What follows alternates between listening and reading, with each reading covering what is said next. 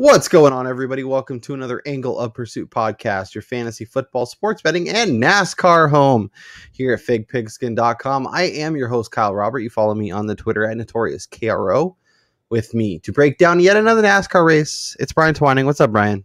What's up, Kyle? You know, it's getting kind of ridiculous now just watching Kyle Larson be the only guy that seems to have any chance of winning all of these races. Yeah. 3 in a row, picked up the Millie from the All-Star race. Like he's led like something like 400 more laps than the next guy, or that's probably way wrong, but I know it's astronomically more than what the next dude has. Like he is on an absolute tear. Yeah, he's just trying to make our job easy. We just log on, we say Kyle Larson, and then we log off. That's it. Yep. So we're here for our betting and a little DFS look ahead. Brian and I plan on being here Sunday after qualifying before the race as your NASCAR pregame show. So if you want to join us live on YouTube, make sure you smash that subscribe button, turn on those bell notifications so you know when we go live. Our plan is the race starts at 3:30, so maybe like 2:30 Eastern, something in that window. We'll hop on. We'll update you with the betting odds. We'll give you some DFS thoughts for post qualifying, and let you know where our head's at for a track that, for the most part, we've never really seen. We'll give you some comps. We'll give you some thoughts. But Brian, let's just kind of from a track perspective. Obviously, this is the same people that made Dover Motor Speedway made this track. So there's a little similarity there. It's over a mile, but it's flat. It's got a lot of similarities to Phoenix, to Vegas, to those kind of tracks. So we're going to cobble together a few different ideas here and try and come up with some winners. Yeah, it was really hard looking into this race upcoming because they ran here something like 11 years ago or so, like 10 or 11 years ago was the end of kind of the tenure of it being in the series. The NASCAR series, like the Cup series, has never ran at this track, so there's really no data to go on there. And then when looking up comparable tracks, so many different places say different things in terms of the length of the track, the compound that they're driving on. They're driving on asphalt, so it should have a major effect in how the driving conditions change throughout the race, especially because it's starting in the late afternoon. And then the fact that it's kind of a flat track as opposed to having an incline into the corner. So this is going to be a very interesting race. Yeah, but one I'm excited about. I'm gonna be ready to watch come Sunday afternoon. But let's dive into it. Let's take a look at the odds courtesy DraftKings Sportsbook as of Thursday 6/16. Kyle Larson is your favorite, plus 275. The books just don't want to get hammered. That's not a good line, and if you really want to bet it, like I get it. But Brian, I'm curious what your thoughts are. This is kind of where my head's at. As far as the upper echelon elite guys, I feel like if you really like anybody, the odds of qualifying really smashing any of these numbers is very low. So it's almost advantageous for anybody who wants to bet, especially like obviously, when these numbers first popped at the books, there was some better numbers. Like I saw Truex at 9-1. That's a number that was very compelling for me. But for the most part, they've kind of settled at this point.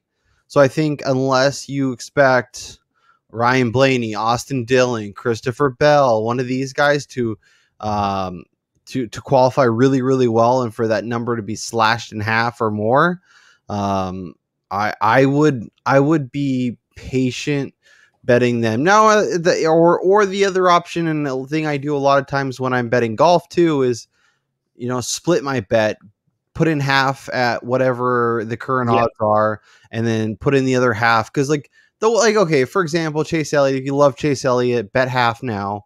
What's his number? Even if he qualifies well, 6.5.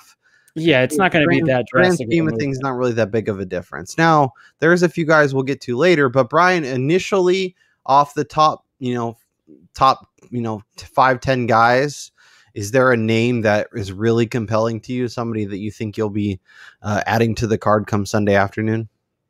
I'm looking at the back end of the guys inside the 10-1, and that for me is Chase Elliott and Kyle Busch, they both have decent success, at kind of just in terms of what they've been doing this year alone. Chase Elliott, he's riding 6 straight top 10s here.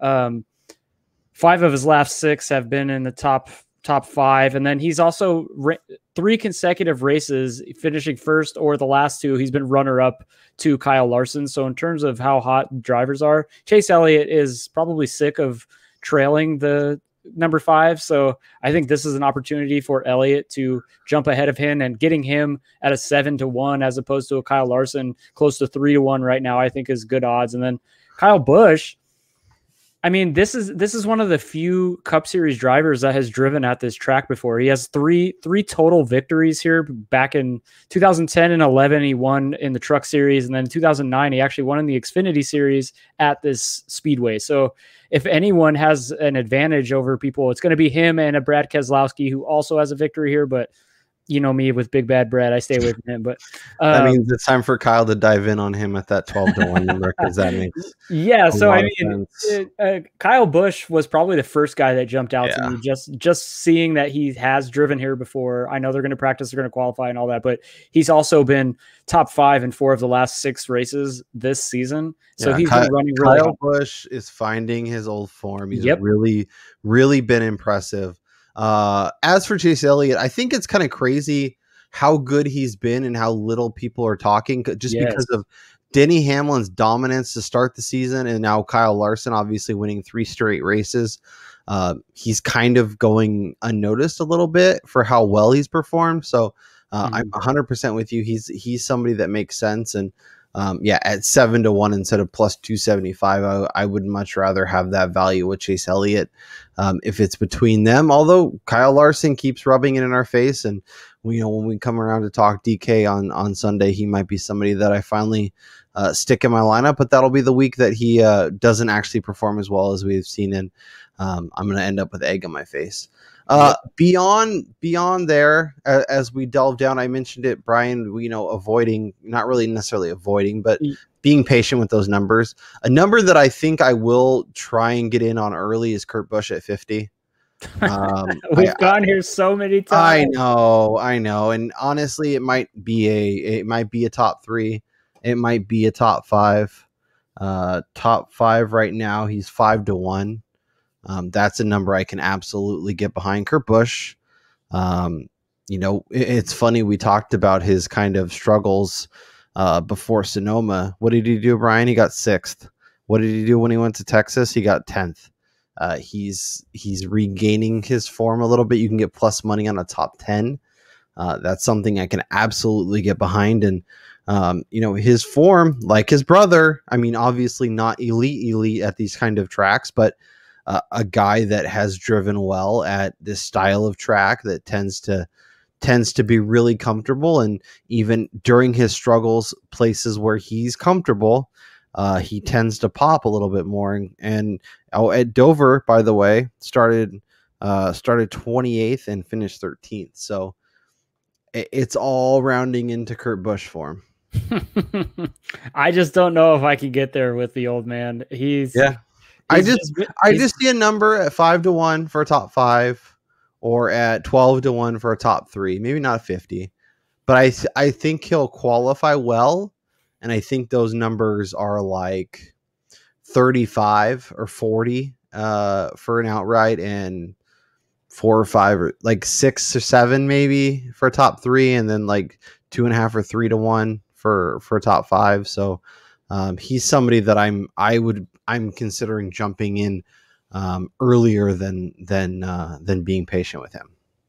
Yeah, I mean, it is interesting looking at the board. I mean, you also see Alex Bowman, for instance, who he finished, I think it was 3rd or 4th in the at Dover when the Hendrick cars were 1, 2, 3, 4. So he's another guy who's in the middle of the board here, who has shown this year at a so-called maybe similar type track. So I think Bowman's a guy who makes a lot of sense if you're looking to make some bigger money on a potential victory. But he's also currently plus money, or close to 4-1 for a top 3. I mean, he finished T4, and then when you're looking at potential top 5s, I mean, he's like 2.5 to 1 there. So I think Bowman makes a lot of sense. And then one of the guys that we've been mentioning him recently, and we've finally learned how to say his name right, and that's Chris Buescher.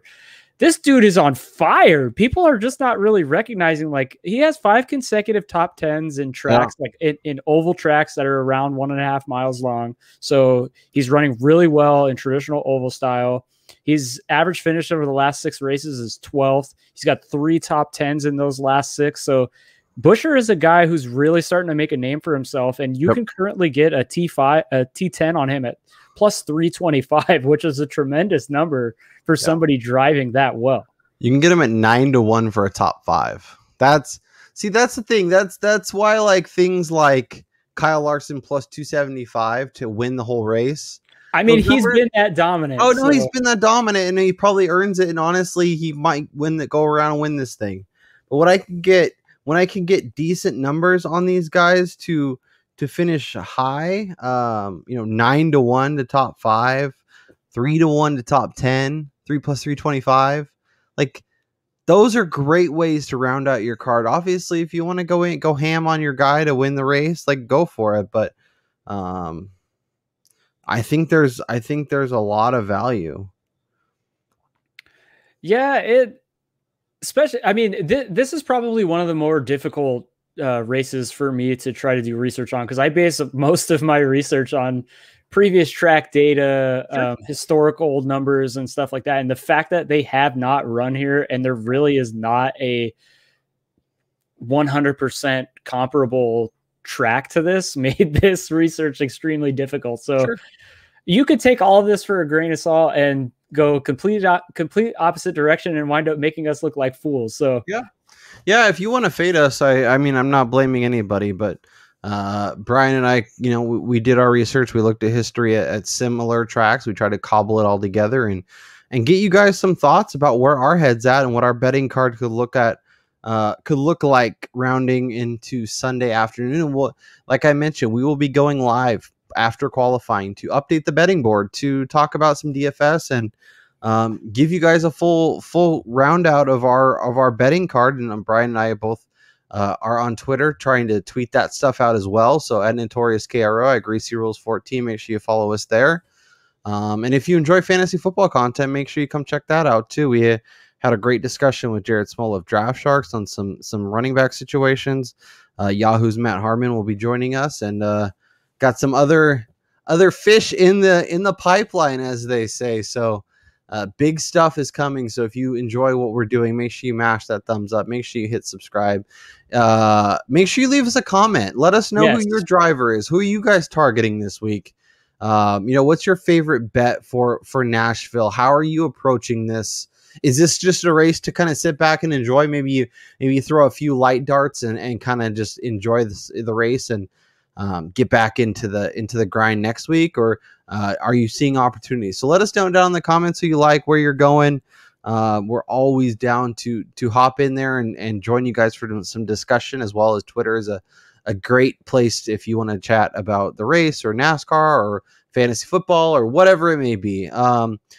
Brian, what else are we looking at? Any other longer shots that are garnering your eye? Somebody that maybe when we come around to Sunday, you're thinking this could be a decent option for DFS? I think this is the first time I've talked about him in a long time. For me, I think Bubba Wallace has the chance here to kind of surprise a little bit and possibly sneak into the top 10. I like his number at plus 550 right there. He's been running pretty well of late. He's got 3 of his last 4 have been 14th or better, which I know is not top 10, but he has shown decent speed. It seems like the team is kind of, turning the corner in terms of being able to get like setups proper, getting the pit crew organized a little bit better. So I do think that there is a possibility that we see Bubba Wallace kind of turn the corner this season and start to improve his finishing position. And I think this is a great race for him to potentially do that. And I'm really looking forward to qualifying to see where he ends up. What about our guy Tyler Reddick? Was starting to slump a little bit, but has had some decent success at similar tracks. Although Vegas and Atlanta are in terms of like the elevation or whatever, they're flat tracks. He definitely struggled there. Is he worth a look if maybe he qualifies, in the 15 to 20 range? Yeah, it's hard because I mean, he went on that streak where he was just top 10, top 10, top 10, top 10, and that was amongst many different styles of races. So he's a guy who can do it, and if you get the right number on him, he's more than capable of doing that. And probably somebody better betting, if you're better off betting on him to T10 than again, putting all of your bread in the same oven there with Mr. Kyle Larson, hoping that he wins for a 4th consecutive time on the track. Yeah. That seems like a bridge too far, but based on that number, I'm guessing they're getting hammered because he does have a lot of success at tracks like this. He's obviously in tremendous form, and he's hard to fade. But when you win 3 in a row, Joe NASCAR better is walking up to the window and dropping 10 or 20 bucks on Kyle Larson just because, well, he's won the last 3. Whenever, let's see what happens. Or I'm just waiting for the shocking news coming out, like in Major League Baseball, where somebody starts hitting all sorts of home runs. They find out his bat's corked, and Kyle Larson is riding with like a lighter car than everyone else somehow, because he is absolutely smashing people with fastest laps right now. I'm guessing he spent a lot of last year sitting in the simulator practicing, and now he's ready to roll and say, "This is why let me go." Man, that Keselowski number is really tempting. He's been so bad though. Like I don't know that I can get on board. Like him and Kevin Harvick are both traditionally running really, really well at these style of tracks. Although he did get second, he was right behind Larson in the All-Star race. He finished 3rd at Kansas, 2nd at Vegas. There's a track style that Keselowski kind of pops at. 6th, he tends to do well at this style. So Vegas 2nd, Kansas 3rd, Texas 2nd. I could find myself getting there. I know. And that makes me feel so much better. Honestly, if you were fired up about him, I'd have to take him off the card. There's guys that if me and Joey Logano, if I'm all about it, you probably want to run for the hills. But there's every time I've ever been on Keselowski, it's always been turned out horrible. So. And there's some interesting numbers. I'm looking at Will Hill. They try and boost up some of these drivers, but then they're still lower than other places. Or I saw like you can bet Kyle Busch or Kurt Busch to win the race at like plus 650. But you could if you took like whatever a unit would be, say $100, and you split it up and bet it on both of them, you'd actually win a lot more money in the long run. Yeah, so I don't understand that, but these little bets, these are how they get people that don't bet a ton to come late. Kurt Busch is 60 to 1 at Will Hill. That's why you shop around if you have the opportunities. If you have FanDuel and DraftKings and Will Hill and wherever points bet, look around, find the guys that you like, find the guys that you think we know we're talking about. And shop around and do your work, because you can get yourself an extra few points. And I've noticed, the other thing I've noticed is there's some guys that they think have a much better chance at finishing top 5, top 3, so they might shorten their odds for the top 3, even though they're behind. They're going to be in front of drivers when they're in the top 3 and top 5 that they are behind in the overall. Because they don't think they're going to win the race, but they think they'll be super competitive.